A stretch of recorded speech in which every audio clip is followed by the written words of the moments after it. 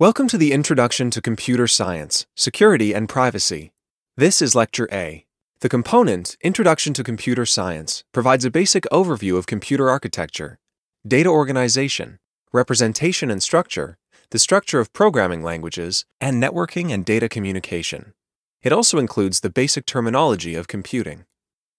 The objectives for this unit, Security and Privacy, are to define cybercrime and cybersecurity, list common information technology or IT security and privacy concerns, list the hardware components that are usually attacked by hackers, explain some of the common methods of attack, describe common types of malware, explain social engineering methods used by cybercriminals, describe methods and tools available for protection against cyber attacks, describe practices designed to minimize the risk of successful cyber attack, address specifics of wireless device security, explain security and privacy concerns associated with electronic health records, or EHRs. Describe security safeguards used for healthcare applications, and provide the basics of ethical behavior online. In this lecture, we'll define computer crime, or cybercrime, and its nemesis, computer security, also known as cybersecurity or IT security. We will identify common security and privacy threats and concerns, and describe which devices are commonly attacked by hackers. According to Wikipedia, cybercrime is crime that involves a computer and a network. The computer may have been used in the commission of a crime, or it may be the target.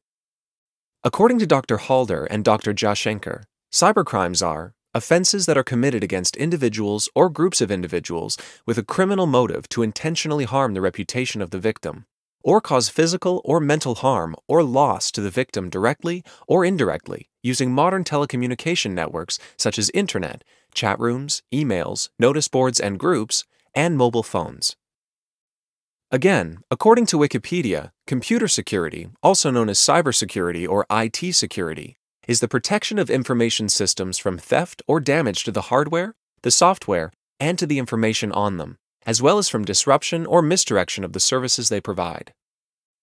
It goes on to clarify, it includes controlling physical access to the hardware, as well as protecting against harm that may come via network access, data and code injection, and due to malpractice by operators, whether intentional, accidental, or due to them being tricked into deviating from secure procedures. So what are common cybercrimes and how do they hurt us? The potential for lost, stolen, or compromised data is a real concern.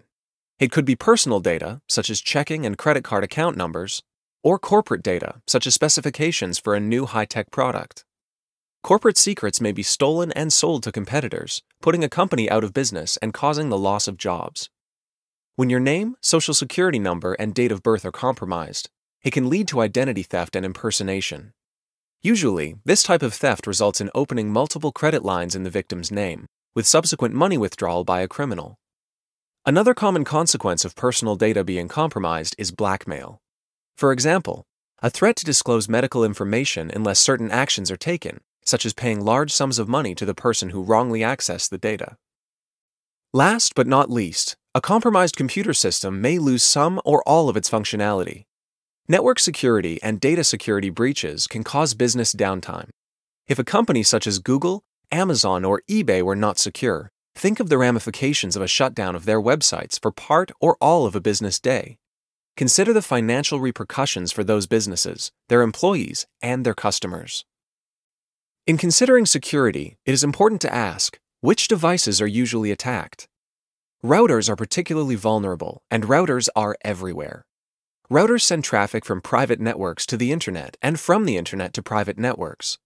Individuals have routers in their home networks, most businesses use routers, and internet service providers or ISPs use routers. If a hacker can successfully attack a router, all network traffic going through that router can be intercepted and viewed. Another device that is commonly attacked is the web server, which is a device that hosts websites. A website is made up of all of the web pages, images, and files that are stored on or can be downloaded from that site. If a hacker can successfully attack a web server, the server may lose some or all of its functionality and sensitive information can be stolen. Attacks are also made on computers, which of course store confidential personal and corporate data. As we already discussed, if a hacker can gain access to this type of information, they may use it for personal gain. Alternatively, through a successful attack, a hacker may acquire total control of the computer and use it for illegal activity, such as staging attacks on other computers. This concludes Lecture A of Security and Privacy. In summary, this lecture defined cybercrime and cybersecurity, listed common IT security and privacy concerns, and listed hardware components that are usually attacked by hackers.